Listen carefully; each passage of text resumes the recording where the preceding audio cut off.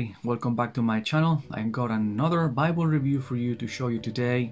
This is Moy Garcia from Moy Garcia Leather and Binding, and I'm going to show you what we have here today for you. This is a very nice edition put out by Crossway. You can see here it's a single column journaling Bible that they sent to me for review, for an honest review, and that's what you're gonna get.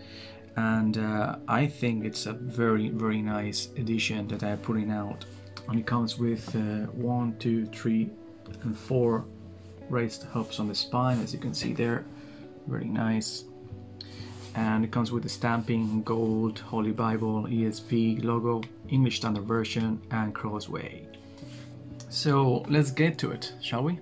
But before we do that, I need a sip of my coffee this morning. That's so good. Now we're ready to go.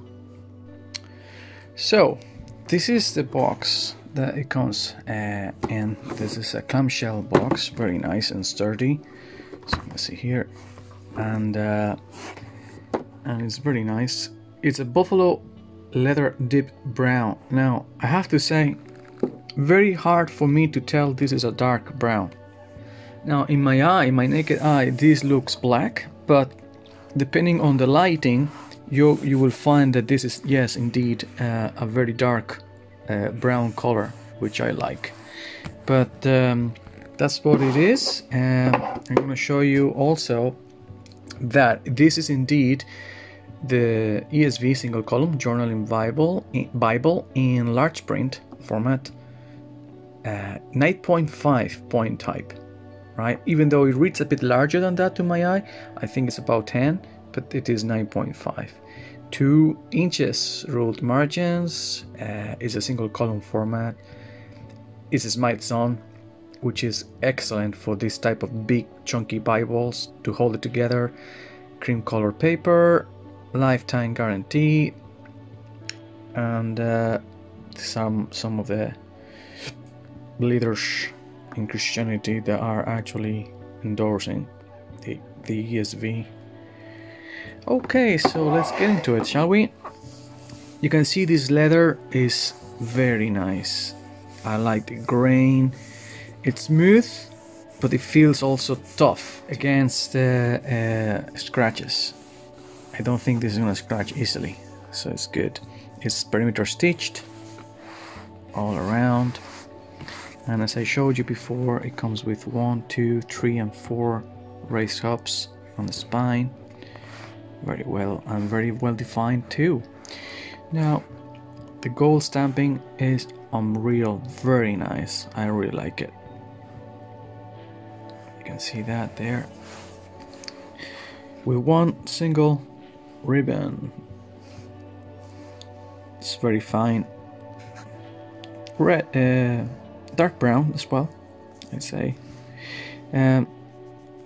Why not put in 2 or 3 in such a big Bible? But let's just. Now we have a synthetic liner.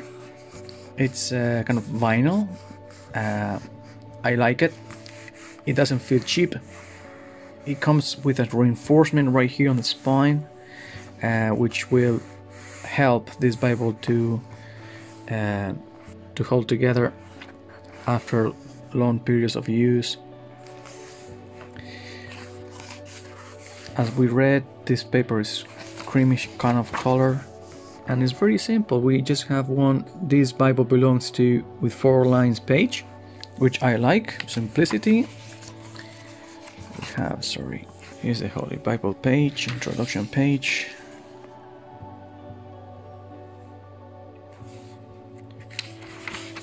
And we're gonna find that this is the ESV Text Edition 2016, which is my favorite ESV edition. I really like it. Printed in China. Table of contents.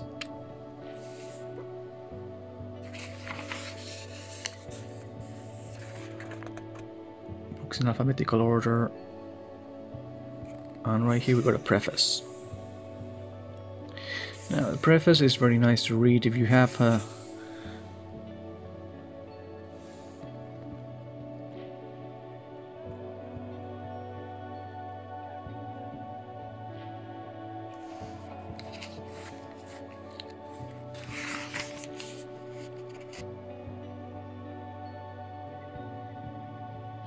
I'm just gonna go through this. If you want to pause the video to read this, I think it's very interesting.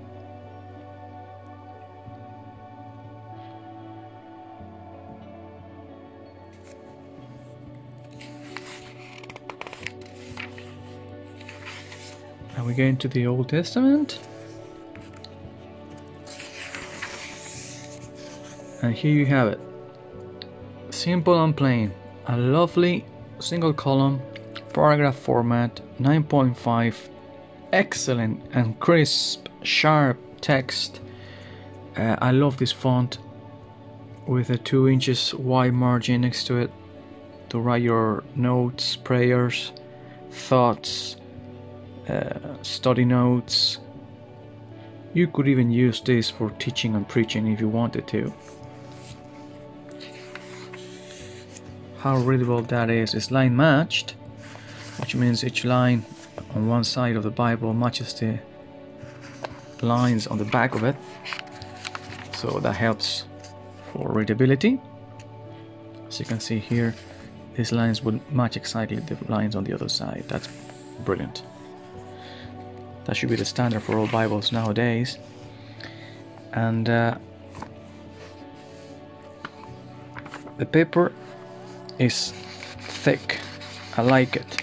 It has a little of yellowish kind of hue in the gutter, but that's okay. I don't mind. On the rest of the page, you can feel the cream color there. Not distracting. I would rather have this in white paper. Don't know why they keep doing this in this kind of cream yellowish colors. I prefer white.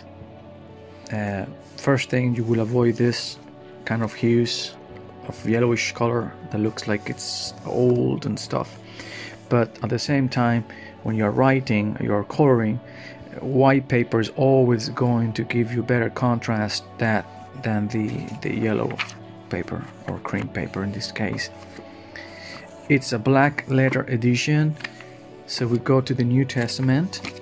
Let's go, for example, to the book of Matthew, and let's say chapter 25, 24. It's black letter, which is again the way it should be. I believe when you are writing notes, you're probably going to be using color coding. You're going to highlight. When it's black, you're going to see exactly what you're doing. If you have a red color in the text, that could be confusing for some, and even some color codes could be a bit of annoying. So I'm happy that this Bible is in black font.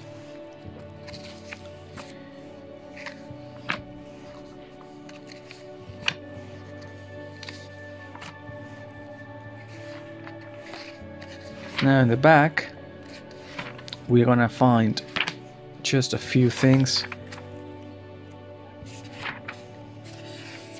Weight and measures, and I threw the Bible in a year reading plan, which again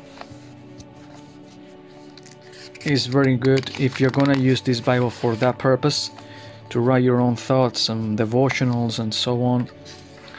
I think to have that here is an excellent idea. No concordance, no references. You don't need that for this type of edition. I think that's a good call. And that's it.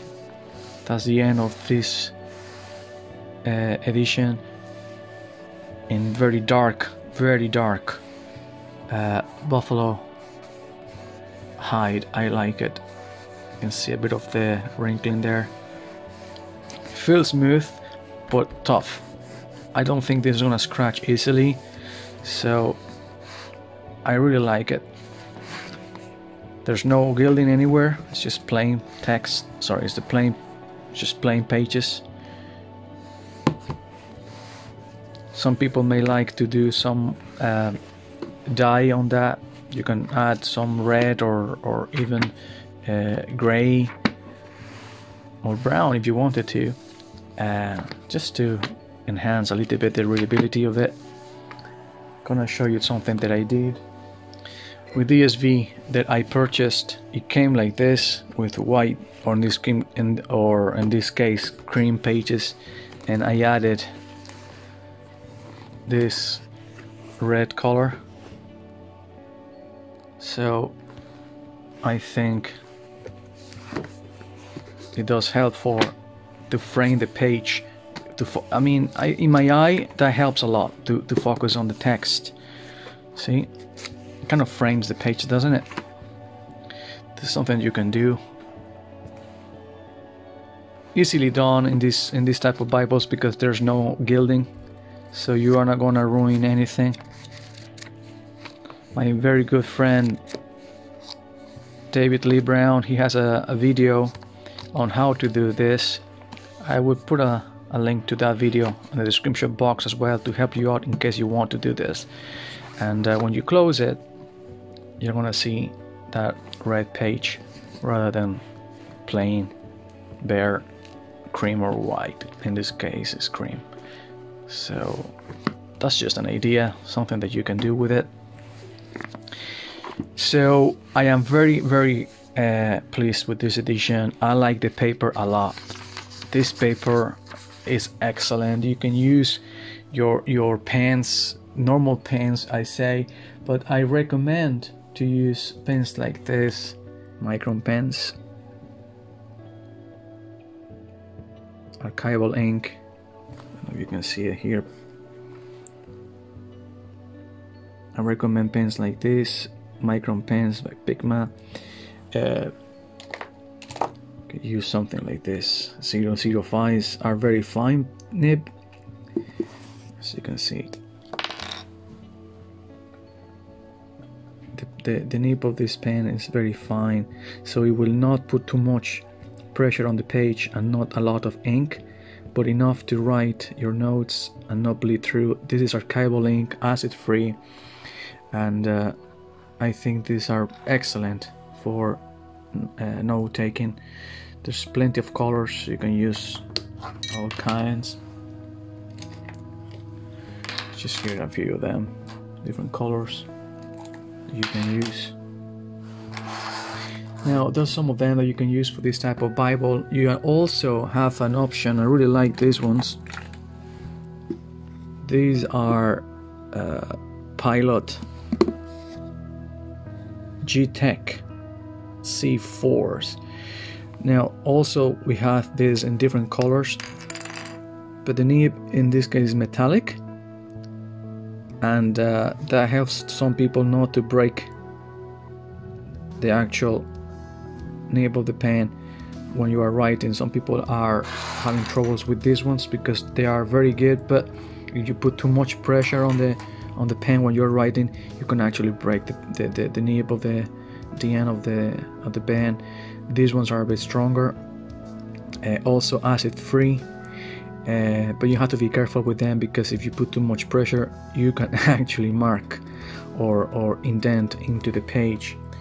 So there's that there, and there's one that I just found out that is unbelievable. Very fine nib, excellent. Now these are quite expensive, but worth the price. This is the Pentel Arts Hybrid Tech. Let me see. Technica, sorry. And this pen, see if I can see the barcode for this. There you go, there you have it. 0.3 millimeter, and this one also has a very fine point and nib, metallic, as you can see there. And I've been using this one for some Bible studies in one of my Bibles. I'm gonna show you what it looks like. So in this Bible, which is put out by Sondervan, similar paper, okay, but in this case this one is white instead of cream.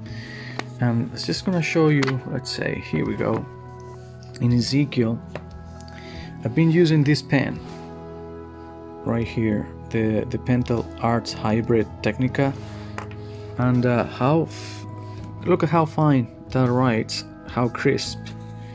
And if you turn the page, yeah, it marks a little bit the page because of the nib is metallic, right? But you don't have to put too much pressure on it, but it doesn't bleed through. See?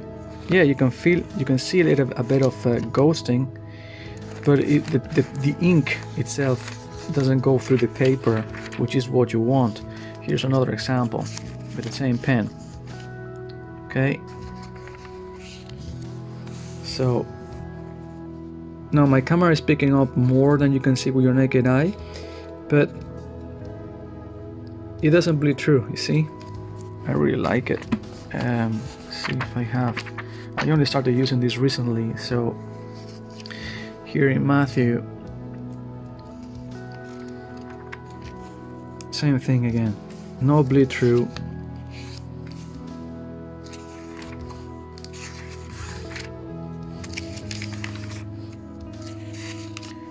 But what I like about these pens is the way they write. So consistent, and you know it's not gonna, there you go, it's not gonna bleed through the page. So that's that. I recommend this Bible, I really do. Just get yourself a nice set of pens that you may be able to use alongside to write your notes, thoughts, prayers, Bible studies. I really like the overall product that Crossway have put together. I really like this spine. Look at that, gorgeous. It's a bit heavy, but not too heavy. So that's that. I hope you enjoyed and liked this video. Please subscribe if you haven't done so, give us a thumbs up, and I'll see you in another Bible review or rebind. Until then, Shalom.